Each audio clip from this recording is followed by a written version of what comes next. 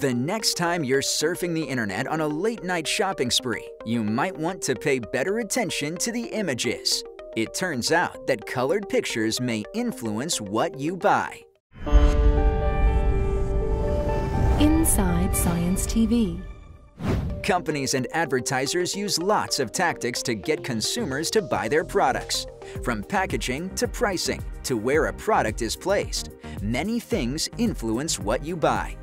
For years, color images have been used as the best way to get your attention to buy stuff. Not so anymore, say researchers at Ohio State University. All of these years, black and white was seen only as an inferior way of doing things as compared to color.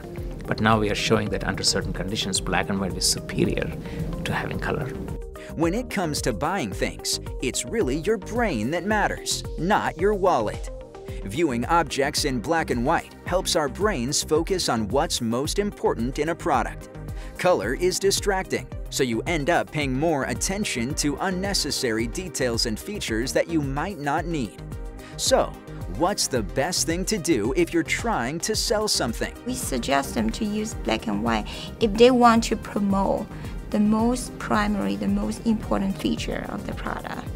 In a study, 50% of participants were willing to pay a higher price for a product shown in color, even though it had useless features and was more expensive than a comparable product. The research suggests that color or no color can be used strategically to change how consumers feel about a product.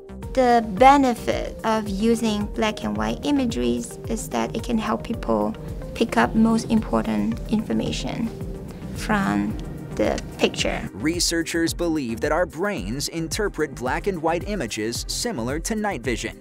We filter out the details to see what's important. So the bottom line, if you want people to see details, put it in color. If you want people to ignore the small things and focus on key features, put it in black and white. This is Inside Science TV. Inside Science TV. If you enjoyed this edition, follow us on the web and social media, powered by the American Institute of Physics and a coalition of underwriters.